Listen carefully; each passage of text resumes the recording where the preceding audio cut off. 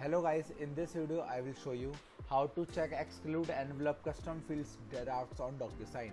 So for that guys, first of all you will need to log into your account on DocuSign.com and then select agreements, which is on the top left corner. Now select show more. Now select drafts.